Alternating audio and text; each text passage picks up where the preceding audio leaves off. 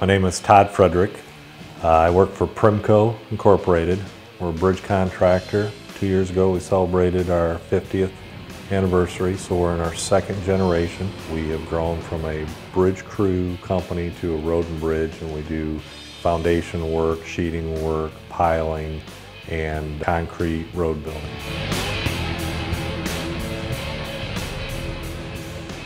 We do the state highway, which is federally funded along with state monies, and then we do state roads, then we do county roads, and we do city roads and bridges. We do a little bit of private subdivisions, the curb and gutters, and that type of stuff. So majority, it's all government work. We've always had the standard 210s or that 200 series size or the 45,000 pound class excavator, and where you're not tight or you can't, we run them all day long. There's more room to get on to them, to service them.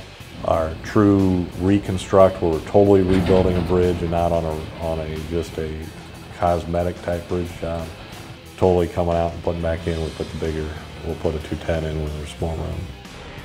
So if we buy a 200 size excavator, whether it's a 210 or a 245, we'll put a thumb on it, we'll put a coupler system on it, and we will outfit it with all the hydraulics to run all those pieces, so we don't have to worry about moving special ones around.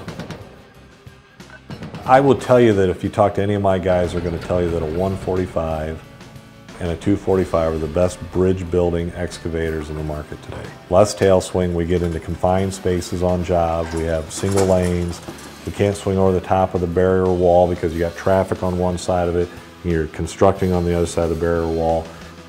I keep thinking that everything will go to the zero tail swing and everything in the future. We have a lot of high quality people, as probably invested as much as we do in the people as we do the equipment. And if we invest in good equipment, it takes care of the good people.